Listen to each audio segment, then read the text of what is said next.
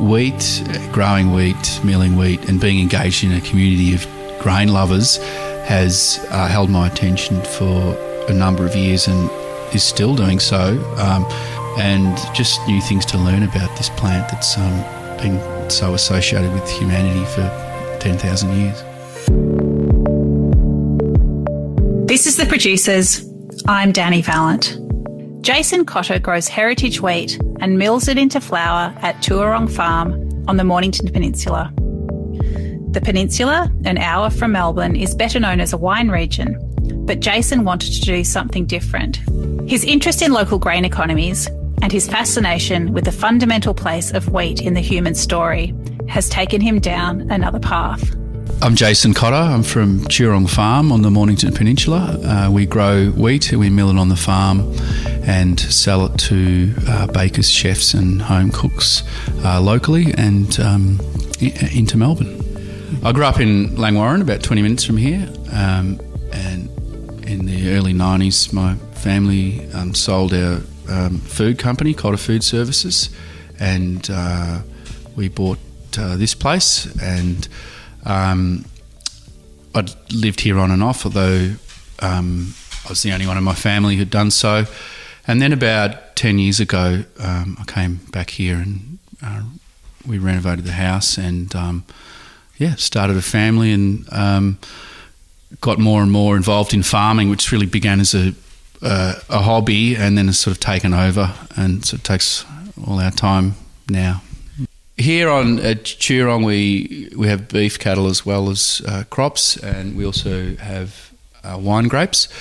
I've never been that interested in the wine industry, and I guess when I moved back here and started being involved in the farm again, I wanted to do something that was my own, and I just put a little bit of wheat in actually to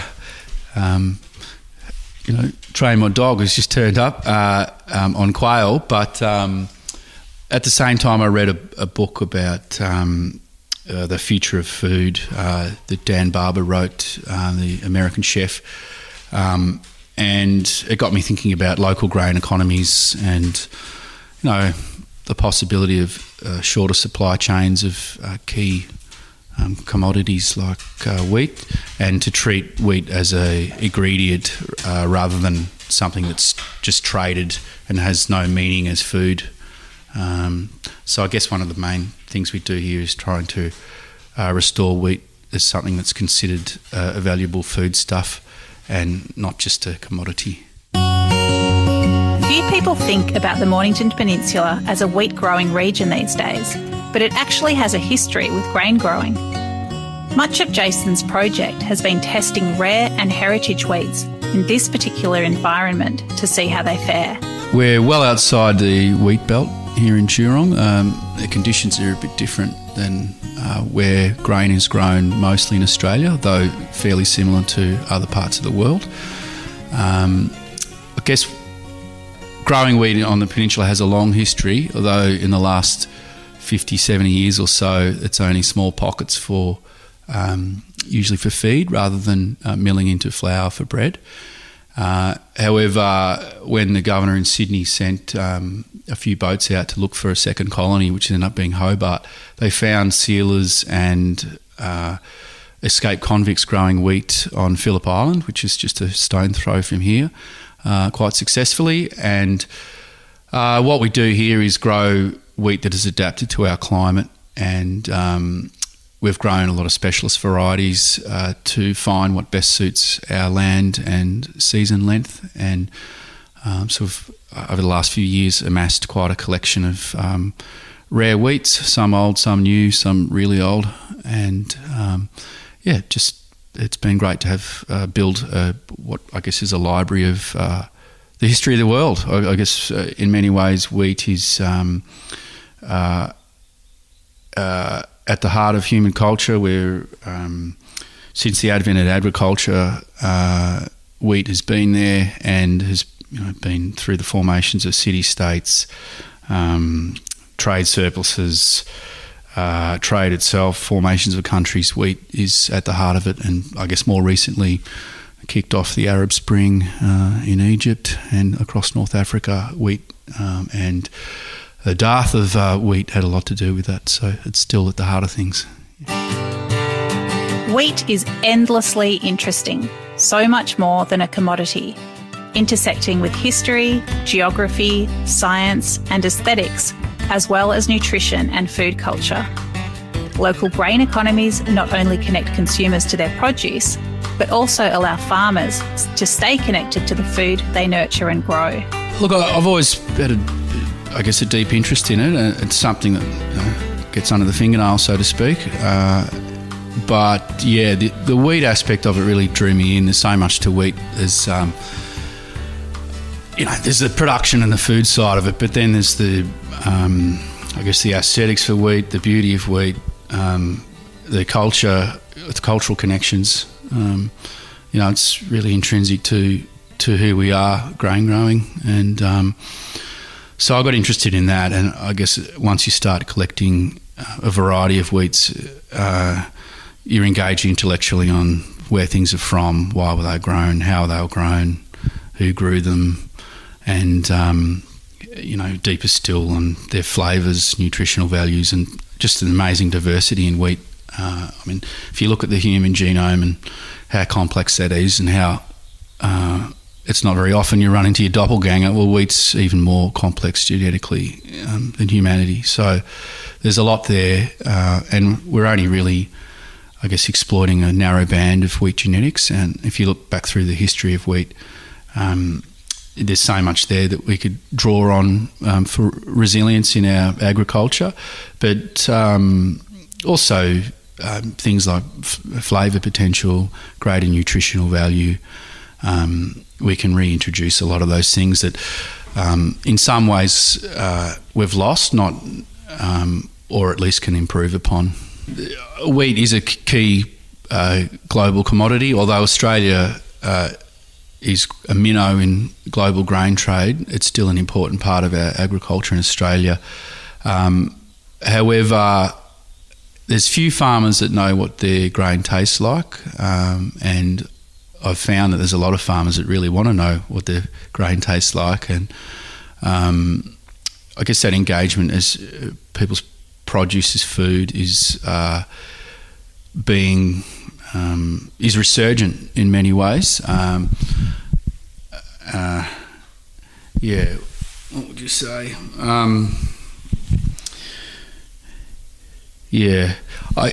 If you look at the commodification of wheat, Australia, even deep into the 70s, had a real huge diversity in genetics and origins in wheat that made for a resilient crop in many ways, although incursions of new rust varieties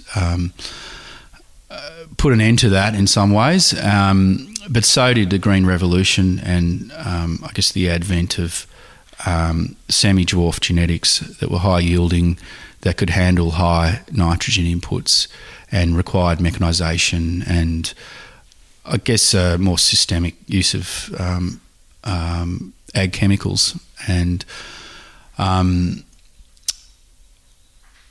what we're trying to do is minimise inputs and returning to a farming system that we feel is sustainable, and also is a nutritious and flavoursome product. It's not like you sit down and have a meal and think to yourself, gee, that was sustainable. You think to yourself, gee, that tasted good. So if you can have things taste good and be sustainable, then we're onto something. There are thousands of varieties of wheat in existence, and Jason has grown more than 600 of them, getting to know which ones work best at Tuerong, both in terms of growing well in the conditions and also for flavour and digestion. Yeah, so in terms of the diversity of wheats we're growing, there's a few. We've got hundreds basically, Dani. We've grown in the last 5 years 600 different types of wheat, so it's gotten a little out of hand. However, within there's some just true gems. Most wheat in Australia for the milling market is hard white wheat. Although in the rest of the world, most of the milling wheat in, say, in the northern hemisphere is hard red wheat, and red wheat's actually grows better in this area because of the season length and also its ability to handle more provocative conditions like rain late in the season and what have you. But it also offers a different flavour profile. So we've grown red wheats from, for the last 300 years, and some of them like Rouge de Bordeaux, which is a French wheat that has a good season length for here. It's a softer wheat. It also doesn't have sort of antagonists to your digestion, so it's found it's easier to digest, and we're looking forward to introducing that to eaters very soon. We've also got one that I imported through quarantine from Bread Lab in the US called Skagit 1109. It's a population of hard red wheats that have significant diversity within in-field, and they adapt to the conditions in which they grow. So it's interesting thing agronomically, but also I think it's the only wheat that's been bred as a wholemeal flour and with flavour at the core of decision making. So it's another one we're looking forward to introducing soon. A few other cereals that we're interested in from a flavour point of view is we've got some long season heritage rye, a German one, and some Swedish and Danish rye that have high ferulic acid content and a few other desirable things for the distilling market. So it's early days for that, but I suspect there's a market there for flavour-driven grain in that vein as well. A few years ago, Jason and his wife Emma travelled around the world collecting wheat to try at home. But the process of getting wheat safely into Australia is complex and time-consuming. Turning a teaspoon of seeds into a commercial crop takes years on top of that. So in 2018, Emma and I went on a collecting trip overseas through North America and later in Europe, and collected lots of different varieties of wheat. To bring them into Australia isn't that straightforward because of biosecurity and the wheat industry being very important to Australia. People are very concerned about bringing in problems, not benefits. So the process is you have a permit to import Triticum species. Your samples are sent by courier to nursery stock at Mascot in Sydney, where a cursory check is undertaken. Then they get sent to a glasshouse up at Tamworth, a facility run by New South Wales DPI. They get grown out there for a season, and then you get probably 8 seeds in a pot. They'll grow out, and then you get whatever seed comes from the next generation once they've checked it. So you start with a very small amount of seed, and you plant perhaps, you might be 100 seeds, there might be 5 grams or 10 grams or, if you're lucky, 50 grams worth of seed. You put that in a 6 metre plot, and then you start the process of selection and bulking up. So, you see what it grew like that first year, and if it's worth pursuing. If you think it is, then you grow it again, and then again and again. So it takes years and years to get a quantity together that you can even test without going backwards with your seed. Then you test it and bulk it up, what you've selected, and hopefully it's something people like. Some wheats beguile because they grow really well. Others suck Jason in because they're beautiful. And some of the most unlikely candidates end up surprising and thriving once they settle in. There's a few seeds that I fall in love with because I've researched them. I look at their genetics and what their potential performance is and their suitability and, their potential application. I think, this is going to be great. And then you grow them and they just don't go that well here. But because you're in love with them, from an intellectual level, you grow them again and again. So I've actually got a few out there that I should have discarded ages ago. But there's a few that I persisted with that just didn't like the first few seasons I grew them, or at least they needed to settle in and to self-select genetically to suit here. And so I've got a few this year that are just cranking, that the first few years I grew them weren't great. So, in those first few years, you're actually selecting the decent examples of those lines. So there's a few North African durums that I've got. And I mean, the Italians claim to have the best Parsu durums, but I guess because of the trade across the Mediterranean over millennia, a lot of the durums are actually North African rather than Sicilian or Calabrian. And I've got a few that they're just going so well this year, and they're really beautiful too. Like a couple of them, there's one called Medea that has it's almost like a lavender head. It looks like, a row of lavender rather than wheat. Another one, Baliuni, which has amazing stay green deep into the season, even in wet conditions. The whole sort of thing's endeavour's been great just to engage with people across food and agriculture. So, from wheat breeders through to restaurants, some of the restaurants in Melbourne, when they hear what they're doing and the specifics of what we're doing, they get quite excited about, individual varieties, not just that you're growing and milling it on, 70 kilometres from the city. They get excited about, what the actual plant is and where it's from, and the full narrative behind that grain. And I guess it's a good sell for them on their menus. When you research, farm, harvest, mill, pack, sell, and deliver your own product, there's always something to do. So is there a typical day on Tuerong Farm? At different times of the year, there's different activities dominate on the farm. In the background, there's always milling.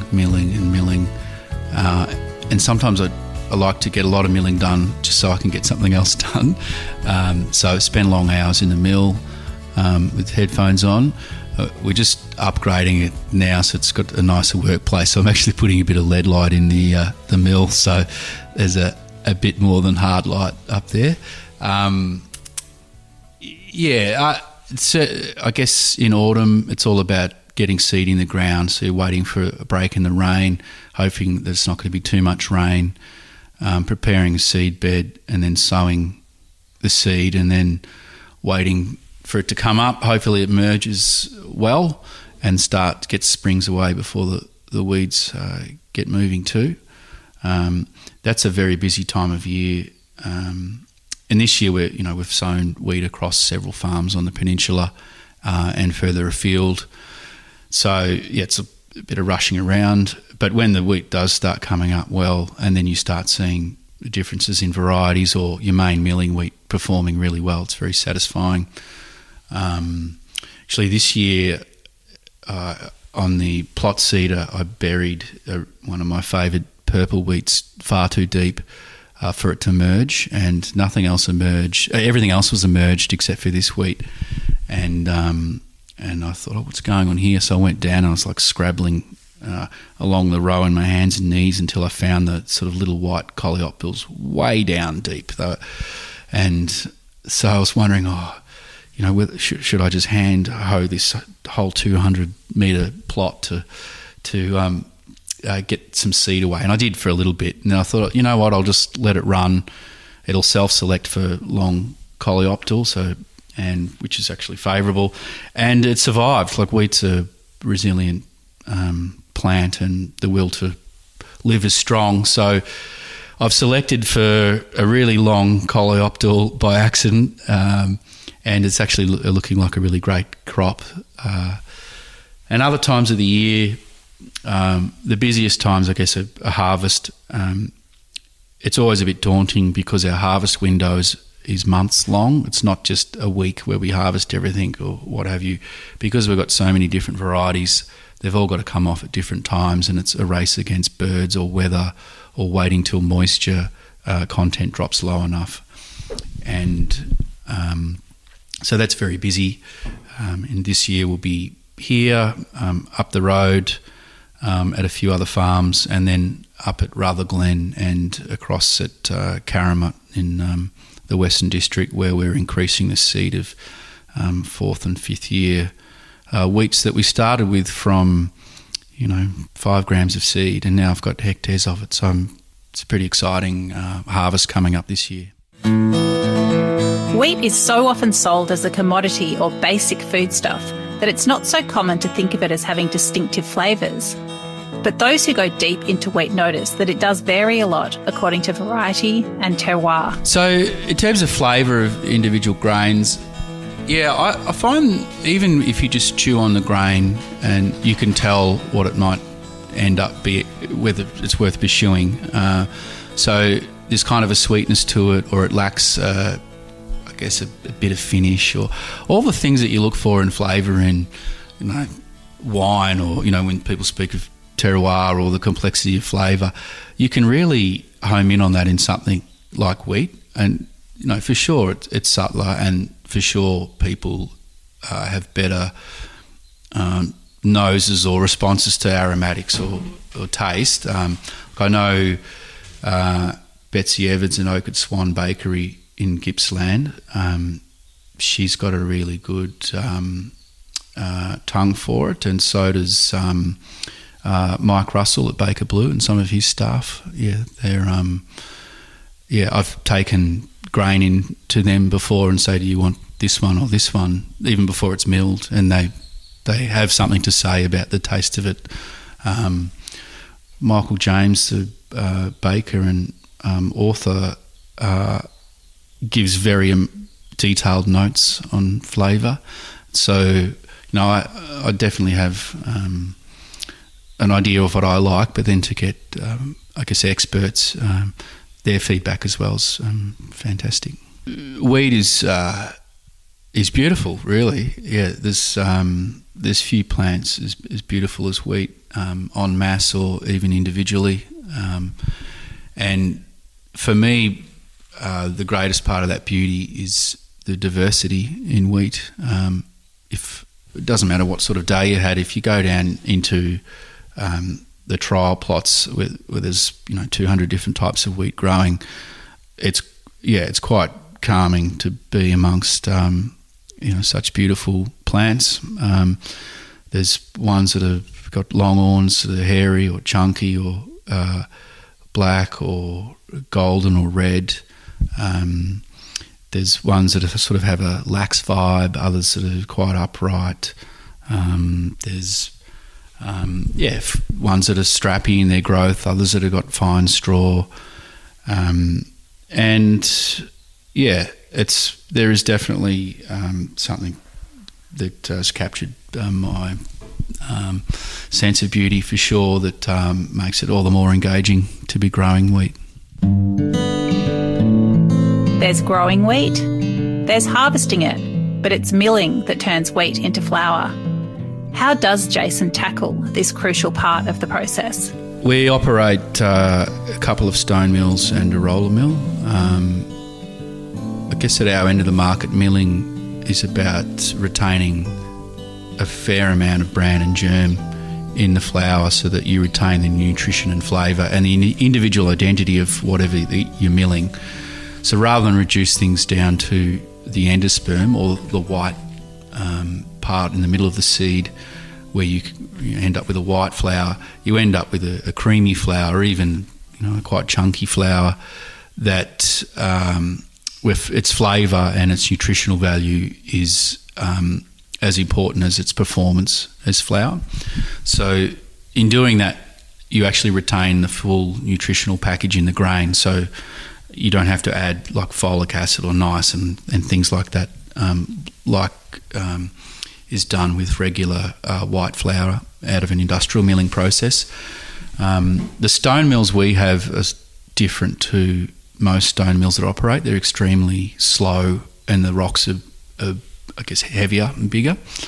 And we also have a sieve integrated into the mill so that I return any bran that doesn't come through the initial cut into the mill until I achieve a desirable extraction level, so usually above 85% extraction. And we also have it, so it ends up being a fine flour, but it's actually high extraction rather than what you might think of as a chunky wholemeal flour. We do 100% wholemeal flours too, particularly our French red flours, our triticale, and Spelton rye, and because that's what people desire.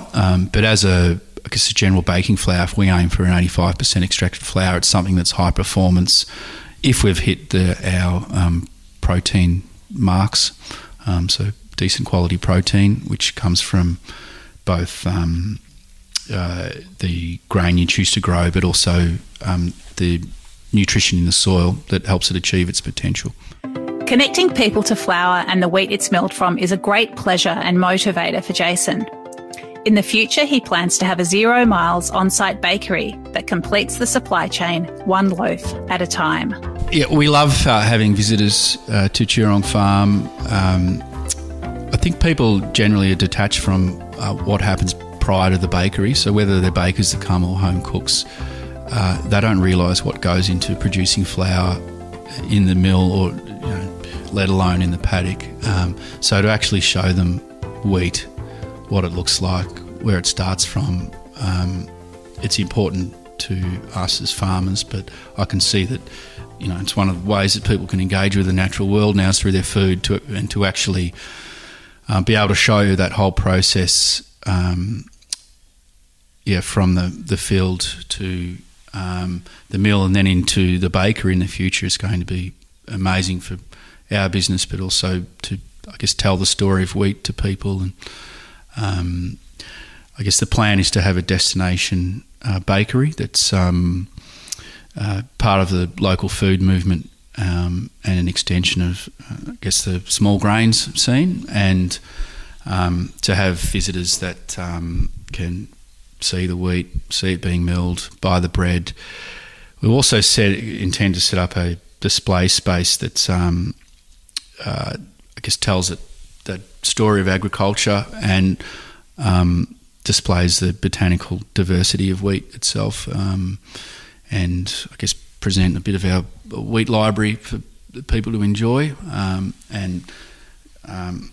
I don't know, I'd also like to include some sort of ag art thing as well, because I think there's a lot culturally and artistically in agriculture that people would enjoy as well if it was a destination bakery. And I imagine in the future we'll be building an on-farm bakery. We're just lining up our ducks there at the moment. It's, for me, a farm our size, we have to value add as much as we can. So, turning the grain into flour, selling it as a premium product milled in a particular way, but then going further and turning that into bread will help us have a viable business long into the future, in that sort of, value chain from paddock to plate, so to speak. It's the greatest value benefit is at the end, and the greatest risk is at the start. So the farmer takes all the risk, and unless they're growing on a large scale, if they're not adding value along the way and having a share of the value, it's a difficult business. Jason Cotter finds the intellectual and practical on-farm aspects of his grain business endlessly engaging. But there's something incredibly special about delivering his product to Melbourne bakeries. Not least because of the babka and buns that might make it home in the van. I love going on a delivery run. In fact, I really don't like sending bags of flour off with a courier. I like to load it up the night before, and when I get in the car early in the morning and the whole thing's loaded with flour and the trailer of flour, it just smells like fresh and alive in the car because I've just milled it in the last day or so. And I drive in, I see our customers, have a bit of a chit-chat, go into their bakeries, help them with a few things, and just get sent home with just heaps of bread and treats. So I stuff myself silly on the way home with chocolate babka or fougasse or what have you. It's a really enjoyable part of the whole thing. And, the kids and Emma often say, oh, can you bring back some cardamom buns or something like that? And I might get, 5 or 6 of them, but they won't all make it home, that's for sure. So, it's wonderful. I love what I do because it's really engaged me, like physically, intellectually, for a number of years, and my interest hasn't waned. And I'm someone who gets very deep into whatever I'm into at the time, and it might be 6 or 12 months down the line, I'll find something else I get deeply engaged with and move on. But wheat, growing wheat, milling wheat, and being engaged in a community of grain lovers has held my attention for a number of years and is still doing so. And there's just, there's forever new facets to explore with grain and new seasons to respond to, in the paddock, new things to learn in the mill, and just new things to learn about this plant that's been so associated with humanity for 10,000 years. Wheat is an integral part of the human story. Complex, responsive, engaging and satisfying. For Jason Cotter, farming wheat at Tuerong Farm is a way of reclaiming aspects of the food system that have been lost and forging a more hopeful, connected and delicious future.